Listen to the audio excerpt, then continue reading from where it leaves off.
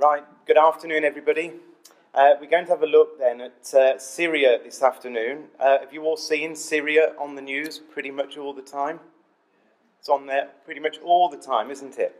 In fact, I just scribbled down a headline. I just looked it up on my phone just then, just to see if anything's happened in Syria today. And lo and behold, on ABC News in America, it says, this is a headline from around about 10 minutes ago, Syria ceasefire at risk as heavy fighting erupts. And that was, as I say, ABC News just a few minutes ago. Because as we know, there's a sort of ceasefire happening right now, isn't there, in Syria? From the 28th of February up until now, the two superpowers in the world, America and Russia, agreed to try and do a deal over Syria. And they've met up a few times, but nothing has happened yet. No deal has been done because Assad is the problem. The president of Syria is a man called Assad, and Russia want him to stay, or at least don't want him kicked out through any other means other than a vote. And what America and the West are saying is Assad is a mass murderer in effect and has got to go. And as we know, there's been terrible destruction and death in that country, so much so that it's affected Europe. Why has it affected Europe? Refugees, the migrant crisis. We're seeing hundreds of thousands of people in transit, on the move. It's the worst migration crisis since the Second World War. That is what is hitting Europe, and it's shaking Europe to its foundations. It could literally rip Europe apart, the events in Syria. And that's how amazing these events are. And what we're going to do this afternoon is have a look and see what the Bible says about Syria, because actually it's got quite a bit to say. And we're also going to see where Syria fits into the overall prophetical jigsaw puzzle in relation to Jesus coming back. And I'm hopefully going to show you some pretty amazing things in relation to what God has always said will happen to Syria. Now, I could talk for a few minutes about the background of where we are, but instead of me talking, we're going to watch a couple of video clips that last around about a minute or two, because I think they set the scene better than I can. But then what we're going to do is turn to our Bibles, and then we'll switch the videos off and we'll start looking at our Bibles. So here's the first video, which in around about 90 seconds tries to explain, obviously in 90 seconds it can't cover all the detail, but it tries to explain in 90 seconds the problem of Syria. In the summer of 2015, Europe experienced the highest influx of refugees since the Second World War. Why? The main reason is that Syria has become the world's top source of refugees. Syria is located in the Middle East, an ancient, fertile land settled for at least 10,000 years. Since the 1960s, it's been led by the Al-Assad family, who have ruled it as quasi-dictators until the Arab Spring happened in 2011, a revolutionary wave of protests and conflicts in the Arab world that toppled many authoritarian regimes. But the Assads refused to step down and started a brutal civil war. Different ethnicities and religious groups fought each other in changing coalitions. ISIS, a militaristic jihadist group, used the opportunity and entered the chaos with the goal to build a totalitarian Islamic caliphate. Very quickly, it became one of the most violent and successful extremist organizations on earth. All sides committed horrible war crimes using chemical weapons, mass executions, torture on a large scale, and repeated deadly attacks on civilians. The Syrian population was trapped between the regime, rebel groups, and the religious extremists. A third of the Syrian people have been displaced within Syria, while over 4 million have fled the country. The vast majority of them reside now in camps in the neighboring countries, who are taking care of 95% of the refugees, while the Arab states of the Persian Gulf together have accepted 0 Syrian refugees, which has been called especially shameful by Amnesty International. The UN and the World Food Programme were not prepared for a refugee crisis on this scale. As a result, many refugee camps are crowded and undersupplied, subjecting people to cold, hunger, and disease. The Syrians lost hope that their situation will be getting better anytime soon, so many decided to seek asylum in Europe. So there we are, 90 seconds, that's where we're up to. And as we've been seeing, there's just been the most horrendous death and destruction. For around about 5 years this has been going on. There's over 250,000 people being killed, many of them children, in an unbelievable massacres of people. This is well before ISIS ever came on the scene. The destruction in Syria is almost beyond belief. And still it goes on. And what happened was, to start with, it was a war internally. But the longer it's gone on, the more other nations have got involved. And eventually, the big superpowers got involved. And as you know, last year, President Putin, pretty much by surprise, certainly the world was not expecting this, last September suddenly sent Russian troops, warplanes, missile batteries and so on into Syria itself, totally unannounced, and that began quite a major problem because America was also, at that point in time, in Syria as well, bombing different groups. There are many, many different groups inside Syria, and all of them are sort of trying to fight each other. And that's where it gets so complicated. There's no answers, really, worldly answers to what is going on here. But the world is in a dangerous position right now, of course, because America and Russia, nuclear powers, they're in a Cold War standoff anyway because of the situation in Ukraine when Russia took over Crimea. There's a major standoff between these two guys. And that's why these peace talks that are happening now are in a very fragile state. If it collapses, the next step, the reports are saying, the analysts are saying, is even more destruction, far more than even what we've seen so far. Here's a sort of a news clip of why Russia decided to enter into the Syrian conflict. There are several reasons why Vladimir Putin decided to enter the Syrian war.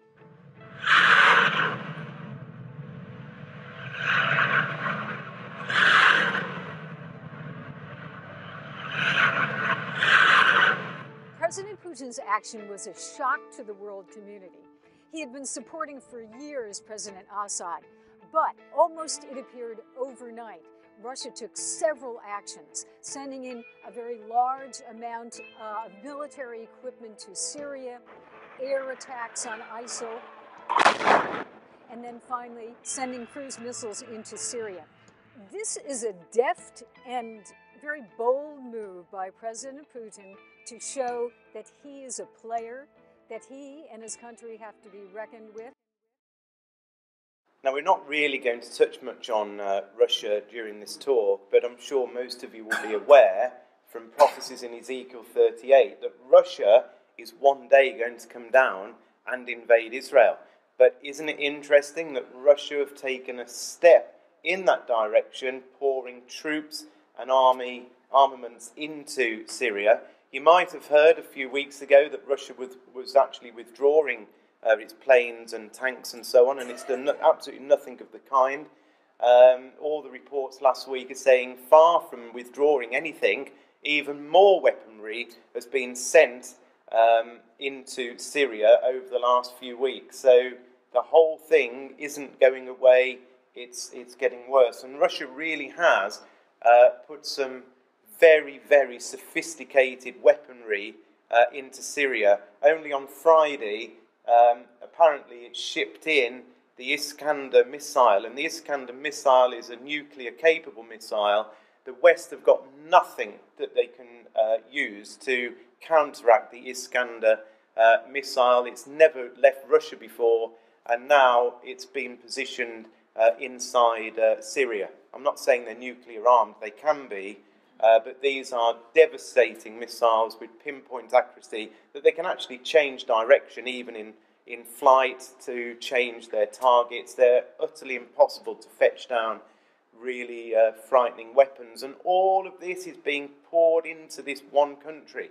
Not only is Russia pouring in weapons, but Saudi Arabia is funding the rebels who are trying to fight Assad with not so sophisticated weapons, but lots of weapons all the same. So Syria now is a hotbed of weapons, of violence, and of absolute no way that the world can work out a political solution. Just have a look at this. Sorry? Would you repeat the name of the missile? The Iskander. Iskander. Yeah, Iskander missile.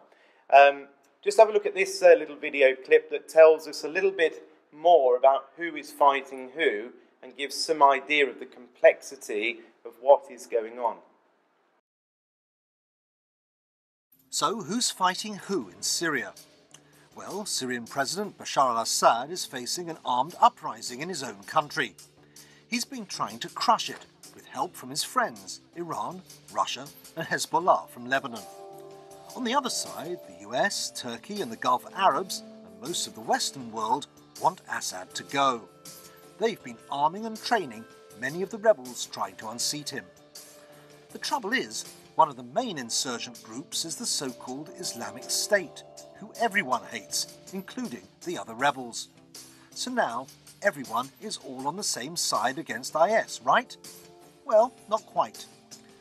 Russia says it's only bombing IS, but it has also bombed some of the other rebel groups fighting Assad.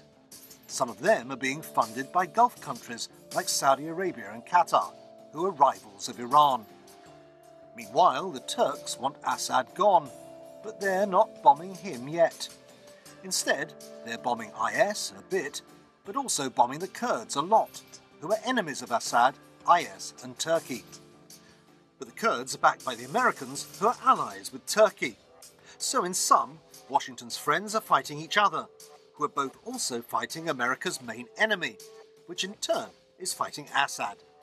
Simple, it isn't. And that is a highly simplified graph of what's going on. There's another one I could have showed you that spirals out into the most horrific, complex picture that you've ever seen in all your life, of people fighting people fighting people. There's so many groups that are now killing each other in Syria. It defies belief where we've got to. I'm just going to show you some scenes of a suburb. These pictures only came out literally a few days ago, because what's happened is Russia has sent in drones, you know, these things that fly around in the sky with cameras, and they've just recently been published about a week ago.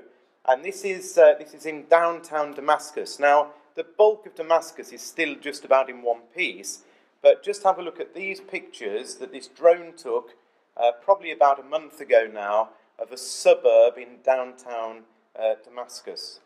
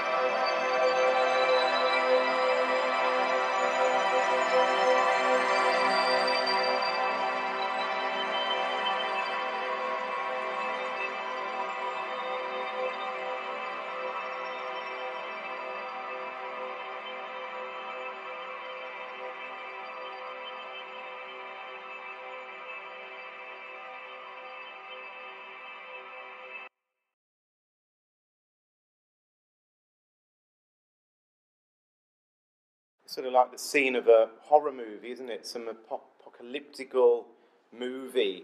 I mean, there's nobody there, as you can see. It's absolutely destroyed and deserted. And this is the reason that particular part of Damascus was destroyed, is because there were rebels that were operating that area. So the government, Assad, just went in and just obliterated every single solitary building. There was nothing, as you can see. Yeah, there's buildings just about still standing, but it's just complete ruinous. So this is where we've got to, and this is where we are right now. And the question is, where does this fit in, if at all? Because I'm sure we all know Syria is sat right on the border of Israel.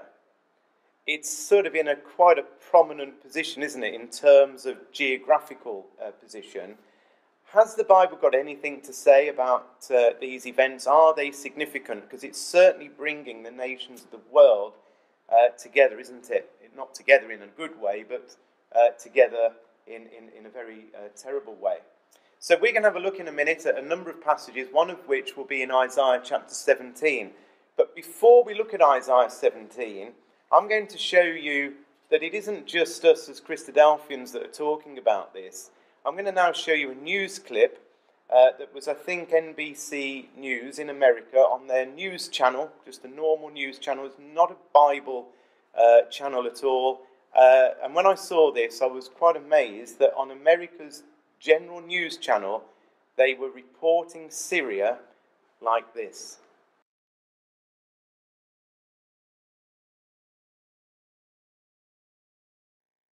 And how about this to think about today? The crisis in Syria may be more than just a current foreign policy problem, with some seeing signs of biblical prophecies of the apocalypse in the events that are unfolding overseas. Passages in the Old Testament even make reference to Damascus falling into ruin, sparking worldwide conflict that some say leads to the coming of the Messiah.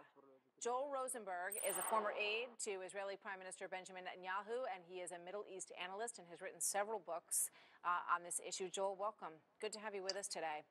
Good to be with you, Martha. You know, I think it's very interesting to look at this from that historic biblical perspective, because in many ways, obviously, you know, what you have here is a clash of civilizations in a larger sense, and of Christianity and of radical Islam, and this desire for a caliphate on the part of radical Islamists in that part of the world. So explain to us, take us through Isaiah and what your thinking is on what the Bible says about this.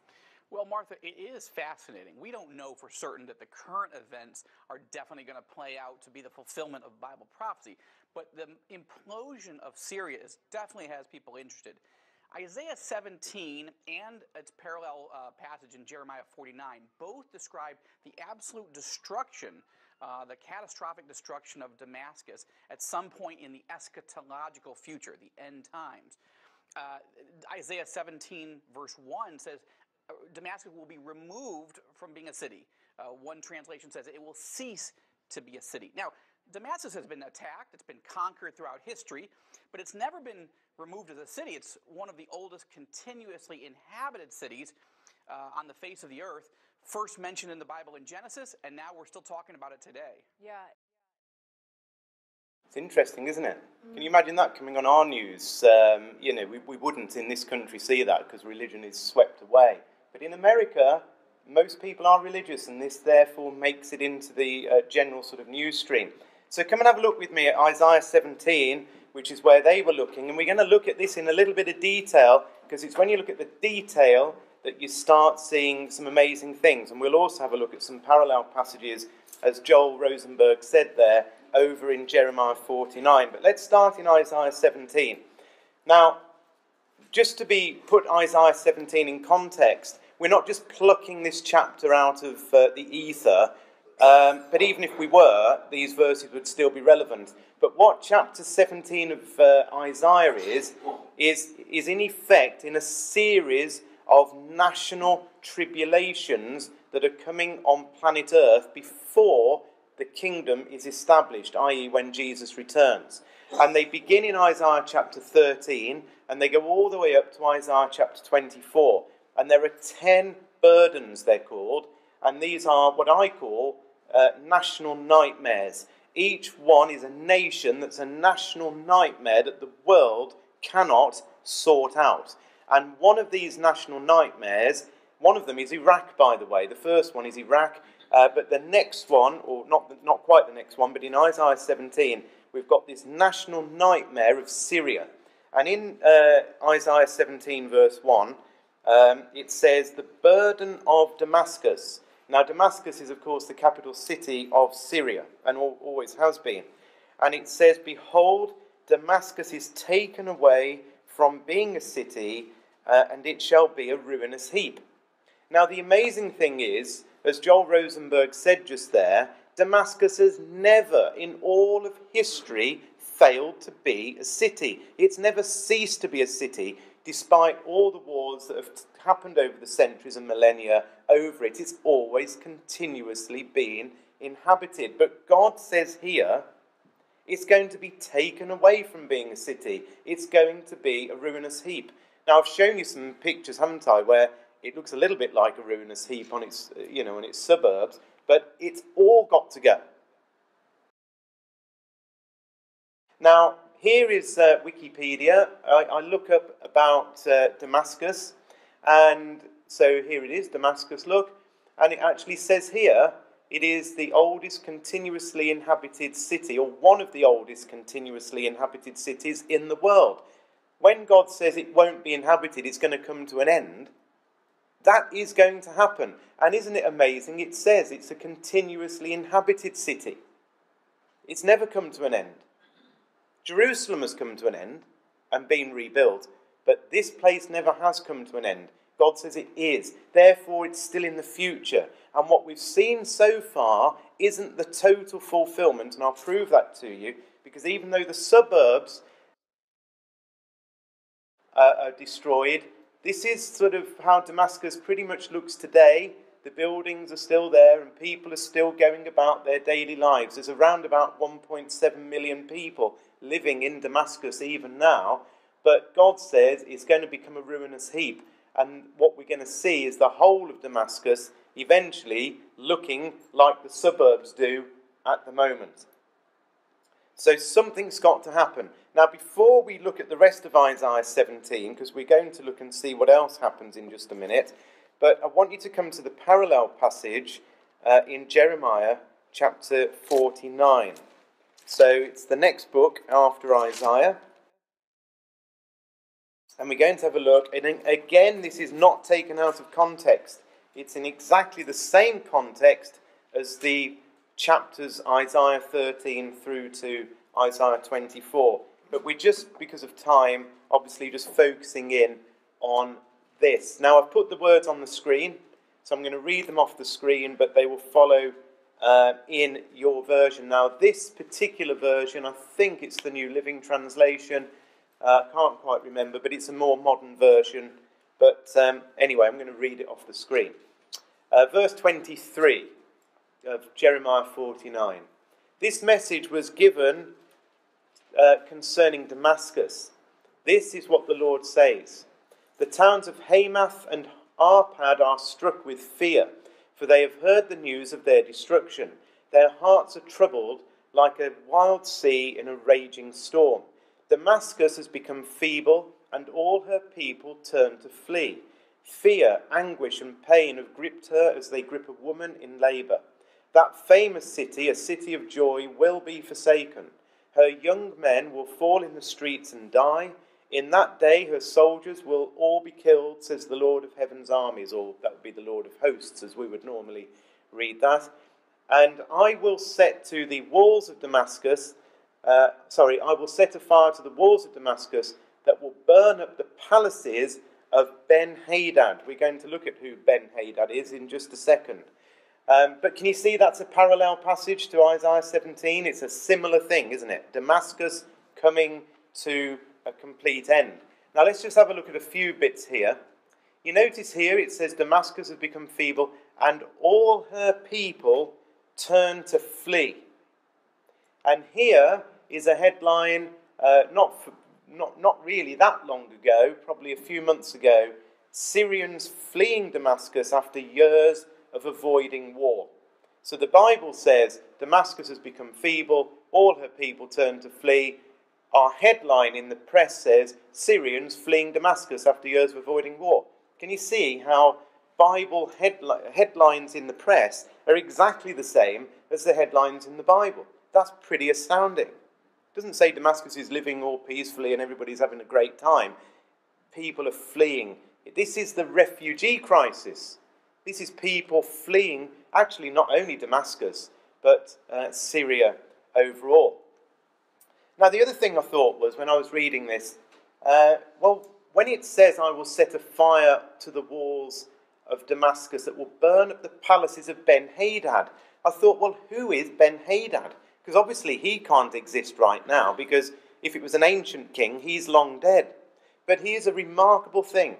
I'll look at Ben-Hadad in Wikipedia, and this is the online encyclopedia, sorry. There's Ben-Hadad, and the first thing it says is, it refers to any king of Aram Damascus, and in other words, Damascus in Syria.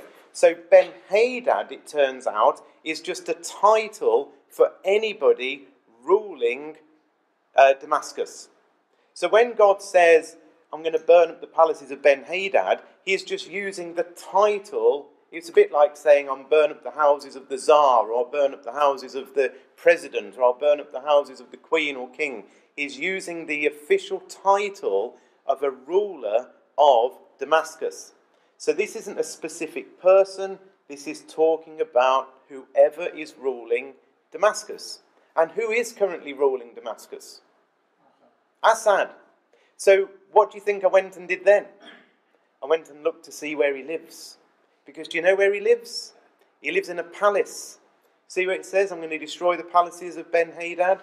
So here is where he lives. Now this is Damascus all around here, and he lives on this hill. It's an utterly impregnable hill. They've scraped the sides of it down so that anybody approaching they can just take out. No terrorist or somebody wanting to get it. This isn't like the Queen, is it, who lives in Buckingham Palace surrounded by a city. You could just pretty much barge your way through the gates if you wanted to. This guy has got security like you wouldn't believe around this place. There's one underground road that comes in, all mined, so if anybody was coming in, they'd blow it up. Nobody can get in at him. And this building that he's living in, you can't see the scale of it, but it's a few million square feet. It's an enormous place with, as you can see, it's highly secure. God says, I'm going to burn the walls of the palaces of Ben-Hadad. And that is going to happen. I don't know when it's going to happen, but we can see with all this turmoil, this is one day going to happen. He thinks he's safe. He clearly isn't safe because God says this is going to happen. Now here's some other interesting things. You notice up here it says the towns of Hamath and Arpad are struck with fear. And I thought to myself, that's strange that two cities are mentioned as well as Damascus. So what do? I go and look at where Hamath was and where Arpad was. So I go to Wikipedia and I type in Arpad, and look what it says. Arpad, Syria, an ancient city in present-day Syria near Aleppo. Anybody heard of Aleppo? Yeah. We've all heard of Aleppo, haven't we? Because we've watched the news. What's happening in Aleppo is it was a stronghold for the rebels. And so it became a city that became poignant to get, for the Assad regime to overcome. In fact, Aleppo is the largest city in Syria. It's even bigger than the capital city, Damascus. It was the commercial centre of the whole of Syria. And God has singled it out here as a city that is struck with fear, notice. Why? Because they've heard the news of their destruction. Is that pretty much what we see? Hamath, by the way, is very near a place called Homs. Have you heard of Homs? Again, it's also been on the news. It's the other major rebel stronghold. Remarkably, 2,500 or 700 years before Jesus was born, or 2,700 years ago, roughly, there's God saying, here's the cities that you're going to see in trouble. Homs, Aleppo, Damascus, Syria. Here's some headlines, look. This is just from probably about a month ago. Bombarded Aleppo lives in fear of siege and starvation. What does the Bible say? Aleppo or Arpad, the people there are struck with fear, live in fear. Why? They've heard the news of their destruction. They're surrounded right now by the government Assad forces, Russian planes bombing, and goodness knows what else. And you can imagine if you were living there, you would seriously be in fear, wouldn't you? Homs the same. Homs, Syria, inside the city of fear. What does God say? Homs, Hamath, struck with fear. It's astounding. Don't you think? Absolutely amazing that it's all written. So I then go on the BBC news site. I type in Syria and ask the BBC site to tell me about the current conflict, and up comes a map. That's still on there today, go and look at it. The 3 cities that are identified in red as being the major hotspots: Aleppo, Homs, Damascus. God says there's 3 cities that are going to be in trouble. There's Damascus, there's Hamath, and there's Arpad. Exactly the same 3. How can that be a coincidence? God knew what was going to happen, and he's telling us in advance that it's going to happen. And by the way, of course, it says that all the men of war are going to be killed in one day. The destruction that eventually comes on Syria is going to be so cataclysmic, especially on Damascus. Everything's gone in a day. Now, I don't know what weapons potentially are going to be used to bring about the destruction of every single fighting man of war in the city of Damascus in one day, but it's got to be an horrendous weapon, has it not? It really, truly has. Come back and have a look at Isaiah 17. If you're still there, you don't have to go anywhere. But let's carry on looking at Isaiah 17 now. So in Isaiah 17, it's the same message. Verse 1, the burden of Damascus, behold, Damascus is taken away from being a city. It will be a ruinous heap. Then it says, the cities of Aurora, I don't know quite how you say that, but somebody might tell me a better way of saying it, or Aroa maybe. So the cities of Aroa are forsaken. So I go and look to see where these cities are. I thought they might be in Syria. As it turns out, they're not. Here's where they are. So here is Israel. Syria is up here. There's Jerusalem. And if you have a look here, look, there's Aurora. So it's down here. Now this is in modern day Jordan. So it's clear that when Damascus falls, there's also a whole lot of trouble must be coming on Jordan at the same time. So I'm not entirely certain how they get involved, but it's clear that another nation is also getting involved. Now Jordan isn't involved right now, but it's clear that if the cities of Aurora are forsaken, there's problems coming into Jordan at the same time. But here's the next bit we're going to look at, because the verses continue, and it's suddenly clear it isn't only Syria that is impacted by this violence and war. Because it goes on and says in verse 3, the fortress also shall cease from Ephraim, and the kingdom from Damascus, and the remnant of Syria. They shall be as the glory of the children of Israel, saith the Lord of hosts. And in that day it will come to pass that the glory of Jacob shall be made thin, and the fatness of his flesh shall wax lean. So I'm looking at that thinking, wait a minute, this isn't talking about Syria now. Ephraim is nothing to do with Syria, and Jacob, whereas it's the glory of Jacob, that's nothing to do with Syria either. What is Ephraim and what is Jacob? Because they are now involved clearly in Damascus being taken away from being a city. And this is all to do with Israel. Israel, at some point, is getting involved in the cataclysmic destruction of Syria. Now, let me tell you who Ephraim is. In fact, if you've got the New Living Translation, it doesn't translate it as Ephraim. It puts in the 2 words, Northern Israel. And here's why they've decoded Ephraim as Northern Israel. If you remember, Israel originally was one great big nation that was all called Israel, wasn't it? And then after Solomon had passed away and his sons took over, the kingdom got split into 2. And the northern kingdom was called Israel, and the southern kingdom was called Judah. Ephraim was a major tribe that lived in the northern part of Israel. And when you read the Bible, very, very often, God uses the word Ephraim to describe the whole of the northern kingdom. So here's one incident in Hosea 6 verse 4, where God says, O Ephraim, what am I going to do to you? "O Judah, what am I going to do to you?" He wasn't just saying, "What am I going to do to the little tribe here, and what am I going to do to the whole kingdom here?" He's using Ephraim to describe the whole northern kingdom of Israel. And many, many, many times that happens. So when God says Ephraim, he means, in many cases, northern Israel. So when we come back to this, if we're decoding it, it's basically saying when Damascus completely fails and becomes a ruinous heap, and Jordan's also affected, the fortress is going to cease from northern Israel. And the kingdom is also going to cease from Damascus. Yeah?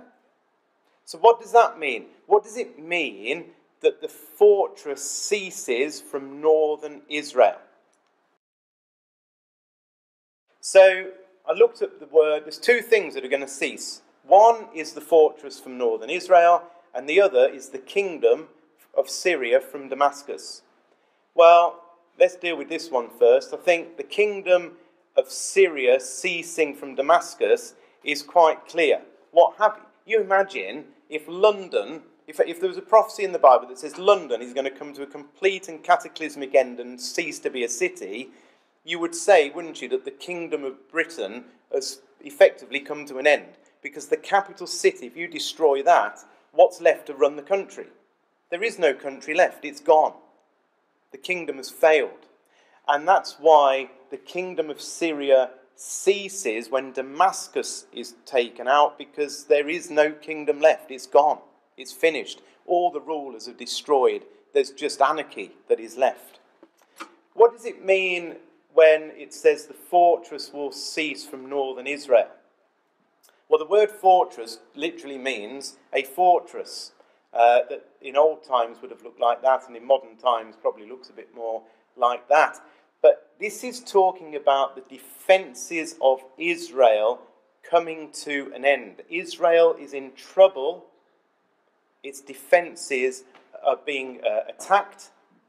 And actually the fortress, their defences, are left looking somewhat battered. Here is the New Living Translation that I was telling you about in the same verses. So it says in verse 3, "The fortified towns of Israel will also be destroyed, and the royal power of Damascus will end. All that remains of Syria will share in the fate of Israel's departed glory, declares the Lord of heaven's armies. In that day Israel's glory will grow dim, its robust body will waste away. The whole land will look like a grain field after the harvesters have gathered the grain. It will be desolate like the fields in the valley of Rephaim after the harvest." So in other words, when Damascus is completely flattened, when the Syrian nation comes to an end, Israel somehow has got involved. I don't 100% know how, but it has. And Israel itself is greatly weakened. It hasn't come to an end, mind. It survived. But the northern kingdom, the northern part of Israel, has taken quite a severe hammering and beating just at the same time that Syria has collapsed. And in fact, of course, it says the whole land will look like a grain field after the harvest. And that's exactly what a grain field looks like after harvest. But the key points are, Syria is ended and comes to a complete end. Israel survives, but its fortress, a lot of its strength has gone. That's where we get to. But then something really weird happens. Look in verse 7. "At that day shall a man look to his Maker, and his eyes shall have respect to the Holy One of Israel." Now this is I don't quite know. Well, I'm going to tell you by the end of this what I think this is. But something happens where it says a man, this is just general public. A man will look to his Maker, which has got to be talking about God, and his eyes will have respect to the Holy One of Israel. In the modern version it says, "Then at last the people will look to their Creator and turn their eyes to the Holy One of Israel." Something happens at this very point in time that causes people to understand that there is a God who is a creator. You notice it doesn't say father, it's a creator and a maker. There's suddenly recognition at this point in time that God does exist. Something amazing happens that changes the perspective of the people of the world at that point. But the story isn't even over yet in this chapter, because look at verse 12. I'll put a picture on the screen that I think symbolises, this isn't a real tsunami coming in, but you'll see why I've put a picture of an enormous tsunami coming in, because that's what it pretty much says here. It says in verse 12, look, "Woe to the multitude of many people, which make a noise like the noise of the seas, and to the rushing of nations that make a rushing like the rushing of mighty waters." The nations will rush like the rushing of many waters, but God will rebuke them, and they'll flee far off, and shall be chased as the chaff of the mountains before the wind, and like a rolling thing before the whirlwind, and so on. So basically what happens now, and I think this is in order, there is suddenly a rushing into a vacuum that's been left. If you imagine, Syria's gone. Israel has fought a war and has survived, maybe even expanded her borders at this point, and actually is sort of gasping for breath, but is still there. Suddenly something happens that the world recognises that there is a God, but then coming out of sort of nowhere is this humongous army of nations coming in. It's a multitude of people rushing in. These are people that are rushing into the void that is left. And you see there was a huge void that was left, the void of the whole nation of Syria and the void of Israel that's still there, but weakened. Here is what I think, and where I think all of this fits in. So, in Ezekiel 38, we are told categorically that there is a huge invasion of the nation of Israel. Many, many, many nations coming against Israel. But amazingly, none of the nearby nations of Israel are mentioned in this chapter, not one of them. There's no mention actually of Iraq, there's no mention of Syria, there's no mention of Jordan, there's no mention of Egypt, there's no mention of any of these nations in Ezekiel 38. What there is mention of an outer ring of nations that come in against Israel. And this outer ring of nations include Magog, Meshech, Tubal and Rosh up here, which is all to do with Russia, Togarmah and Gomer, which are all to do with Turkey, Persia, which is all to do with Iran, Libya, which is to do with Algeria and Libya, and Ethiopia, it says, which is mainly to do with what's now called Northern Sudan. And these are the nations, it says, that are all going to come in and attack Israel. We're not looking at Ezekiel 38 today, but I'm just telling you, these are the nations that come in into the void. Now, where are they coming into? They're coming into Israel. But there's no mention of Syria, and there's no mention of Iraq, there's no mention of Jordan. There is actually mention of Saudi Arabia in Ezekiel 38, because that's part of the a sort of counter-force against all these other nations. But the immediate nations around Israel are not mentioned. And what I believe is that they're not mentioned because there's been this almighty war and destruction that came first, where Syria was taken out and Israel was left in a very precarious situation, but survives. In fact, Israel survives pretty well from the point of view that I think that there are a number of prophecies in the Bible that talk about Israel in the future removing what's called their pricking briars. All those people that are surrounding them, that are affecting them at the minute, the Palestinians and Hezbollah and Hamas and Syria that absolutely hates Israel. I think during this coming conflict with Syria, actually Israel removes a lot of, if not all, of its surrounding enemies and survives, but into this vacuum pour these outer ring of nations. So what I'm saying to you is There's an inner ring war that happens to start with. And then there's an outer ring war, which is what Isaiah 17 talks about when it says all these nations rush in. All of these nations will rush in. In Ezekiel 38, in verse 8 and 9, have a look at these words. This is a modern translation, and I think it helps us understand what's happening. It says, "A long time from now, you, Russia, will be called into action in the distant future. You will swoop down on the land of Israel." Now look at this. "Which will be enjoying peace after recovering from war." Which will be enjoying peace after recovering from war. Israel, you see, at the point when Russia does invade, will be enjoying peace after recovering from war. A great war that nearly finished them, but didn't. This is the time of safety. This is the time of peace and security in Israel. But they're greatly weakened, but their enemies are gone, or so they thought. But at the very point when they thought that all was well, all was not well. And in come all of the surrounding nations. Because look what it says. "You'll be enjoying peace after recovering from war, and after its people have returned from many lands to the mountains of Israel. You and your allies," still talking about these nations in dark black up there, "a vast and awesome army will roll down on them like a storm and cover the land like a cloud." That's Isaiah 17, the great flood of nations coming in. It's exactly the same thing that basically is going to come upon Israel. So there they are, all of them coming against Israel. This is the flood, this is the tsunami of nations coming against them. Now you might say, why don't I shut up? Because I should have finished probably by now. But I've just got a couple of slides to show you. Are you okay just for a second? Sure? You haven't got much choice because I've decided I'm going to finish this.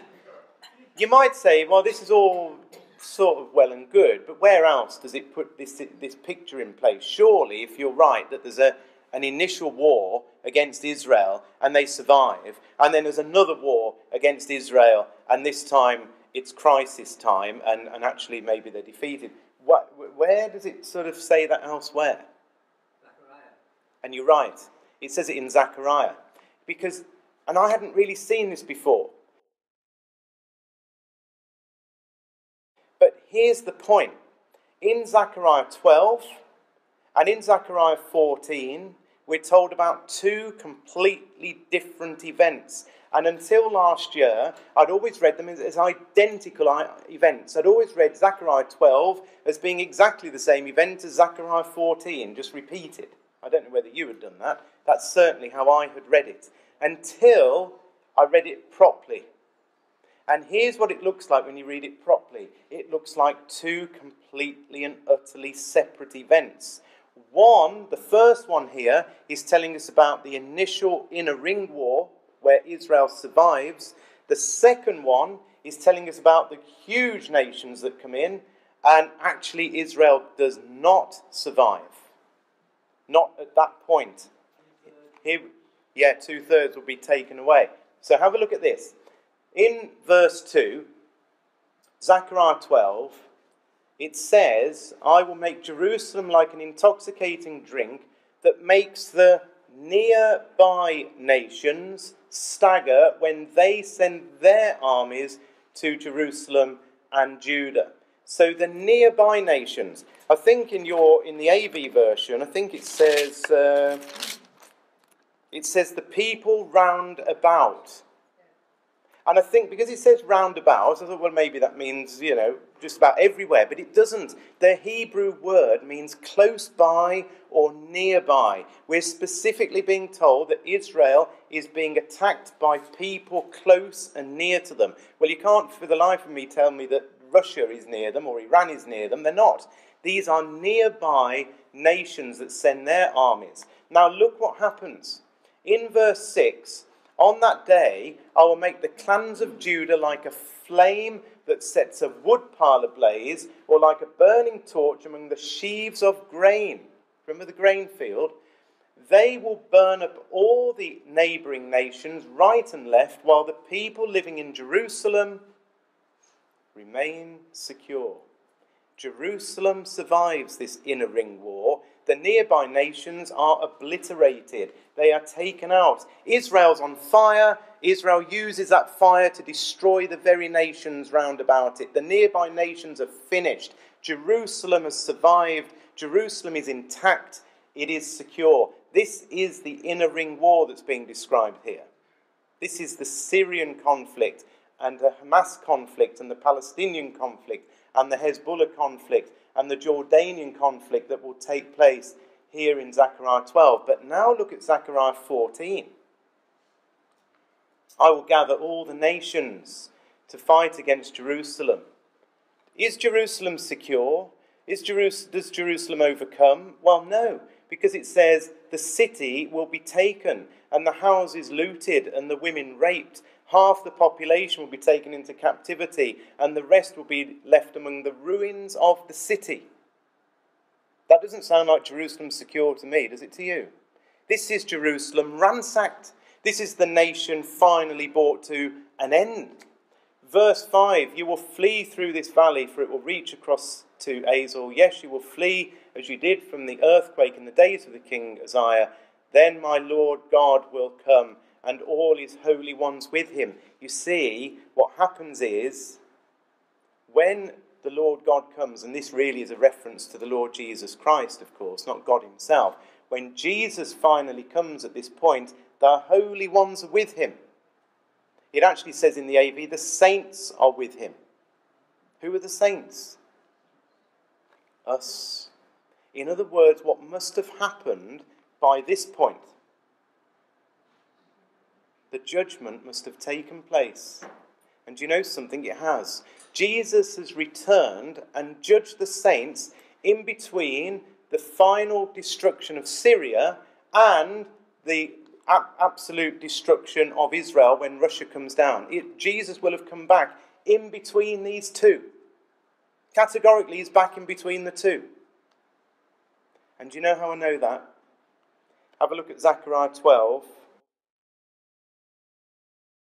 and verse 10. So we're going back to the first stage, and in amongst the first stage, look what we are told. Verse 10. I will pour upon the house of David and upon the inhabitants of Jerusalem the spirit of grace and of supplications, and they will look upon me whom they have pierced, and they will mourn for him as one mourns for his only son, and shall be in bitterness for him as one that is in bitterness for his firstborn. This is the return of Jesus.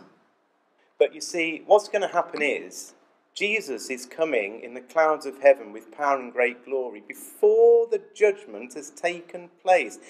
We will see Jesus coming in the clouds of heaven. And that is exactly what is happening here.